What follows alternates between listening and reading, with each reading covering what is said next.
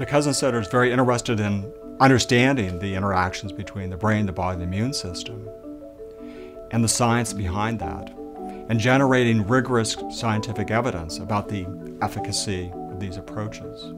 I think this center is one of the few places, if not the only place, where we're really looking at this interface between neural and immune processes, but doing that in a clinical context. It's an interdisciplinary center, really before the notion or the kind of catchword of interdisciplinary became sort of used. And this particular center has brought together leading scientists to ask how the brain and the body interact to impact the immune system. But more importantly, what are the impacts of these interactions on disease progression and the likelihood of developing disease? And secondly, we've really taken really groundbreaking steps to understand what we can do about it. The way our research informs the mind-body link is really to map out the molecular mechanisms, the specific biological gears and pulleys that allow our experience of everyday life to change the way disease unfolds in our body. Part of the reason it's important to do this kind of work is it helps us understand what's going on in the black box of epidemiology, how differences in life circumstances can turn into differences in disease, and why that actually makes sense given our evolutionary heritage. My research focuses on mind-body interactions, and we study those primarily in the context of cancer. So most of our work is trying to understand things like what are the pathways through which stress can get inside the body and potentially impact things like tumor development and progression.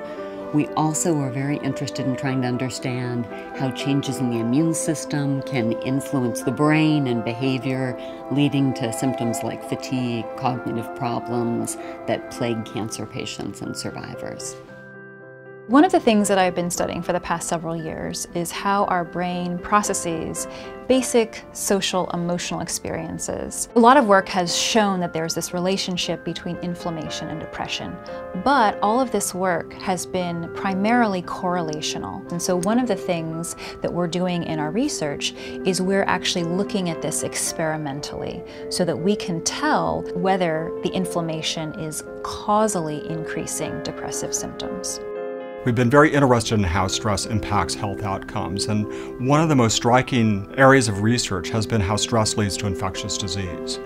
And we've been really at the forefront showing that major depressive disorder and sleep problems lead to changes in the immune system that are critical for protection against infectious disease. I had insomnia so very badly that I was not sleeping at all at night. I found myself awake the entire night. What we've shown here at the center is that depression, that sleep problems, that social isolation all lead to increases in inflammation that increases the risk of these chronic diseases. I wanted some type of relief, which wasn't medication. The center's really developed very novel and innovative interventions that have targeted these specific behaviors and targeted these inflammatory pathways to reduce that inflammatory disease risk. We've conducted over 7 different trials with Tai Chi, all funded by the National Institutes of Health, that evaluated immune function, depression, fatigue, sleep problems in older adults and middle-aged adults, in rheumatoid arthritis patients and cancer survivors. After just a couple of sessions of the Tai Chi, I noticed that I started to sleep at night. We found that the Tai Chi is very effective.